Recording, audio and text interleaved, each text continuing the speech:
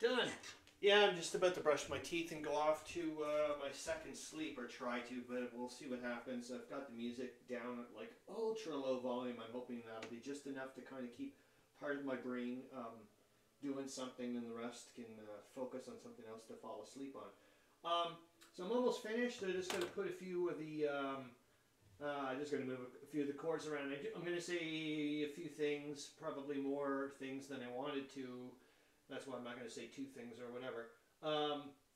The first thing is that I noticed 10 supply. So it's kind of in a weird way. I was like, oh, it was the board game Fairy trying to help out the Austro-Hungarians. I was like, no, because I would have saw it eventually anyways, like maybe next turn.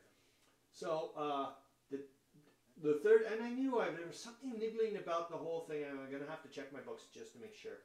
But anyways, as far as concerned on the master book, third, so I must have misread it or whatever.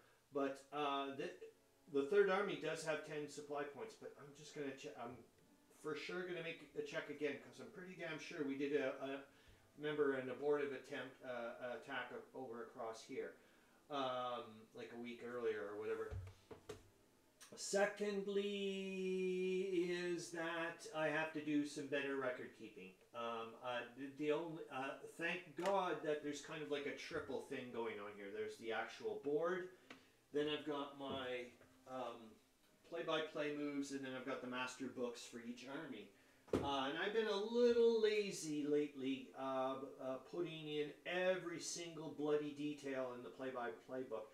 And sometimes I was like, oh, you're just, you don't need to be doing that anymore, and blah, blah, blah. And I'm like, now I'm like, you know what, this is another, because I had to use the triple verification system, if you want to call it that, for, okay, that's exactly where you should be, kind of thing. I was like, wait a minute, like, you don't belong there. And I was like, okay, you do. So that's it, and I think that's about it. Well, I'm super duper ultra glad about this, and I'm off to read that trench warfare book, which I'm going to have to talk about later.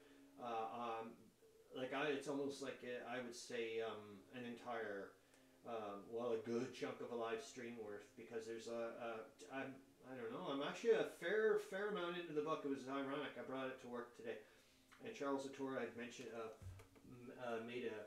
See, the other thing is, I don't often wear the straps around my neck like you're supposed to, you complete idiot.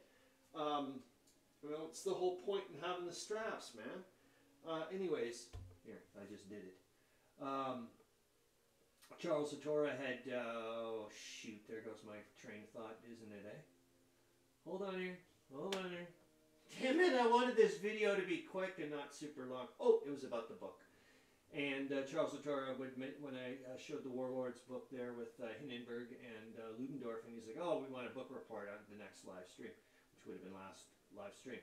And ironically, while I'm reading the book at work today, I was like, holy cow, I remember gobbling this thing up, because it's just, it's like one revelation after the other about trench warfare. And if this guy's right, and he's starting to connect the dots with me for another book that I read, Whizzbangs and Woodbines.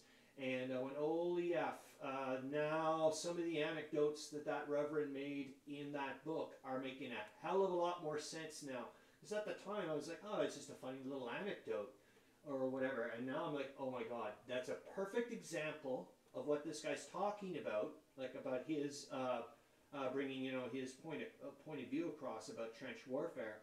And I'm like, oh my God, they're unrelated in the sense that they're not talking to each other. And I'm like, this guy's, reaffirming what this guy's saying. I was like, oh my God, that type of stuff. And so I'm just gobbling this book up like there's no tomorrow. So like I was saying, in a weird way, it's kind of like what Charles Latour was saying about, finish that book up quick. And I'm like, well, you may be getting your wish, just not the right book. But it is, and on a further note, I don't know, a little while ago I was watching part of Apocalypse Part 1 for the Battle of Verdun, and in it, just the way they're presenting trench warfare and so on and so forth, I've got a different view of things already. And I was like, whoa, what the hell has just happened to me? And I knew when I picked this book up, I went, "Are you ready for this?" It was just one of those. I could feel it.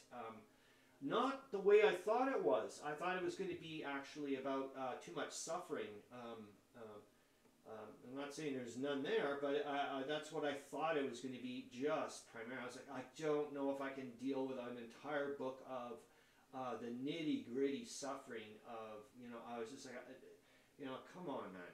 But no. Anyways, that's it. I wanted to talk about whatever, but that book is freaking amazing.